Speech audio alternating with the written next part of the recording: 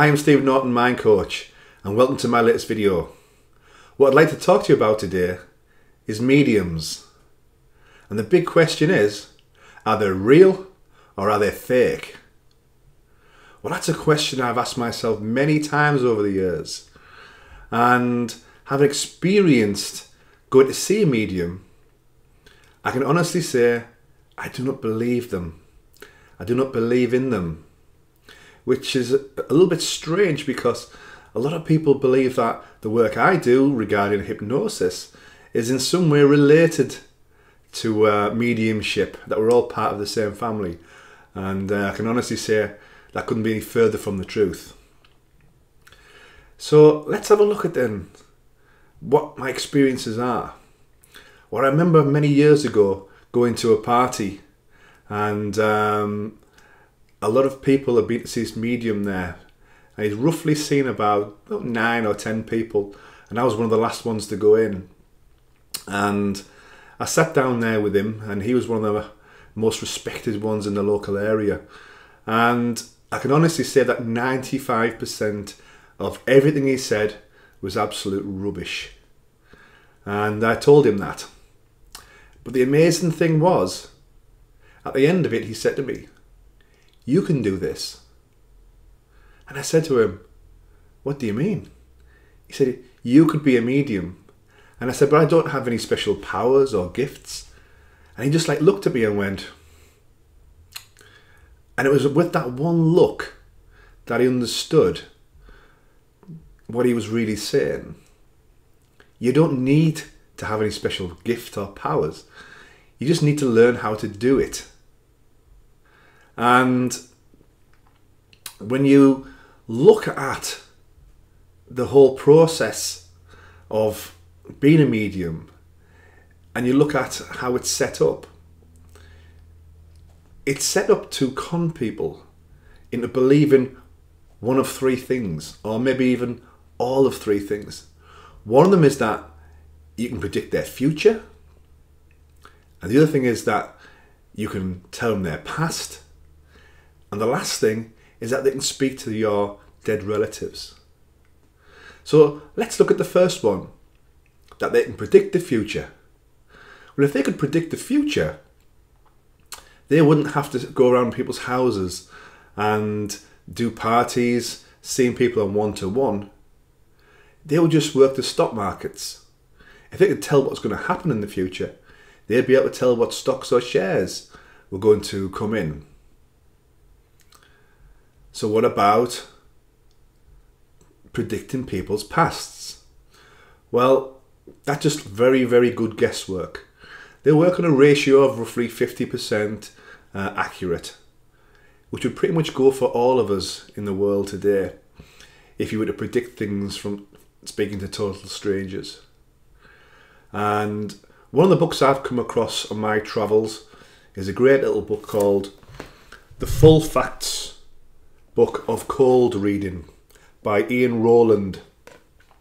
And Ian Rowland at one time was one of the top mediums of the country, and he used to do that, go around all over the world giving psychic readings, until one day he just basically decided that he wanted to stop conning people, and he wrote this book. And I definitely urge you to get that book, because in that book it tells you exactly how it's all done. Every script, what happens when you come against objections, what happens when you get people to say a flat no. And it's very, very clever. So if you want to actually understand how mediums do it, I definitely urge you to get that book. You'll find it very, very interesting indeed. And that's basically what mediums do. They are cold readers. And some people say, well, and how do they manage to give out these amazing facts at times? And they say, no one else could have known that stuff. The answer is, they're guessing. And your own body language also helps them to make the right guesses. Because we don't realise how much our own body language does help to give away clues. And it's a funny thing when when a medium speaks to someone's dead relative, they never really seem to come out and give you any sort of real decent information. Their dead relative usually says something like, "You've got a watch that doesn't work," or maybe it tells you what your favourite football team you support. It never tells you anything like really that groundbreaking. Like if you were to come back from the dead and speak to a living relative, why wouldn't you just give them some really good advice to watch out for something? Why would you mention what football club they supported, or that the fact that they've lost a ring or another piece of jewellery? It just doesn't make any sense. And I always remember watching a programme on TV with Darren Brown, where he pretended to be a psychic, and he went over to the United States of America to do it over there, and he went down an absolute storm. He was giving so many fantastic readings, and he said at the start of the programme that he was going to do that, and he also admitted that he had no psychic ability whatsoever. And Darren says that there's two types of psychics in the world: those who know they're conning people and those who don't know they're conning people. That's a very interesting thing. So some people are actually, they know they're conning people, they accept that, they're taking money for conning people. But there's other people out there who actually believe that they are psychic, that they are receiving messages from spirits or whatever it is they say. But in reality, all they are doing is using assumptions and using their own instincts and clever guesswork to get the answers for these things. So I'm not saying to you don't go to see psychic mediums. What I am saying to you is know what they are before you go there. Know that it's a trick. Know that they have no powers whatsoever. And look at it as entertainment. But certainly do not make any life decisions based upon what they tell you, because all they are doing is playing this cold reading game. There's a place over in America whereby if you've got psychic abilities, you can actually go and get them tested, and there's $1 million reward on the table for anyone who can prove they've got psychic abilities.